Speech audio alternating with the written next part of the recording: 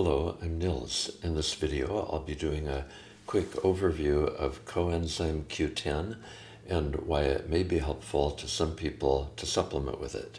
This video is not intended as and should not be taken as medical advice.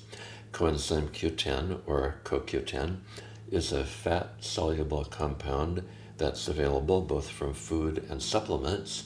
It's stored in our mitochondria, where it helps make adenosine triphosphate, which in turn helps our cells generate energy.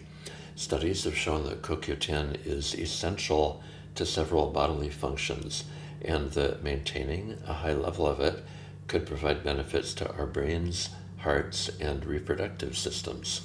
For our brains, it appears to reduce compounds that are associated with a higher risk of neurological diseases such as Parkinson's and Alzheimer's, particularly if it's taken along with a small amount of vitamin E.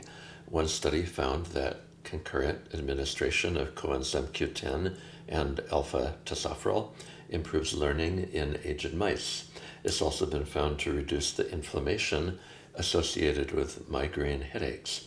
For our hearts, studies show that higher levels of CoQ10 are associated with a reduced risk of cardiovascular disease, and that when taken as a supplement, it can also reduce blood pressure. For reproductive health, some studies suggest that CoQ10 can slow and even reverse the decline in egg quantity and quality as women age, and that it can improve sperm quality and concentration in men, thereby boosting fertility. Like many other essential compounds, as we age, we lose our ability to make CoQ10. Our internal levels start dropping when we're in our 20s. Some health conditions, including diabetes and cancer, are also associated with an even greater reduction in CoQ10. And if we exercise, that also lowers our store of CoQ10.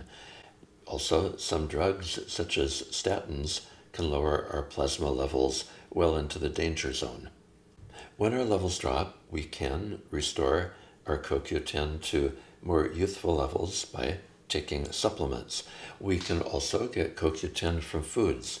Some foods that are high in the compound include fatty fish such as mackerel, sardines, and salmon, organ meats from both birds and mammals, meat from beef, pork, and poultry, soybeans, and green leafy vegetables. While these are legitimate sources and contain many other nutrients, they contain relatively small amounts of CoQ10 compared to supplements. To get 100 milligrams, we'd need to eat around 3 pounds of beef heart, or 5 pounds of liver, or over 120 cups of cabbage a day. So for those who want to restore CoQ10 to a youthful level, taking a supplement is the most effective method. For those taking supplements, there are two forms to choose from, ubiquinol and ubiquinone. The ubiquinol form is advertised as being more effective, and some studies show that it is better absorbed, but most studies showing benefits from CoQ10, the great majority of the studies, in fact, were done on the ubiquinone form. The body actually converts CoQ10 back and forth between the two forms. Whatever form you take, it should be taken along with some fat or oil. In my own case, I used to take a very large dose of CoQ10 in the ubiquinol form, around 300 to 500 milligrams a day. I've cut back on it. I'm currently taking 100 milligrams of the ubiquinone form once or twice a week, along with a food that's naturally rich in it, such as liver or sardines. As with any supplement, I'd recommend researching both the purported benefits and side effects before taking it, and consulting with a doctor if you have any medical concerns. This video is brought to you by Do Not Age, a good source for anti-aging supplements.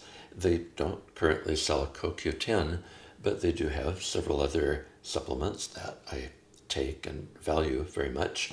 I use their NMN, NR, creatine, SIRT6 activator, and several other supplements. For a 10% discount on their products, use the discount code PATHWAYS in all caps. Thank you for watching. I'll see you in the next video.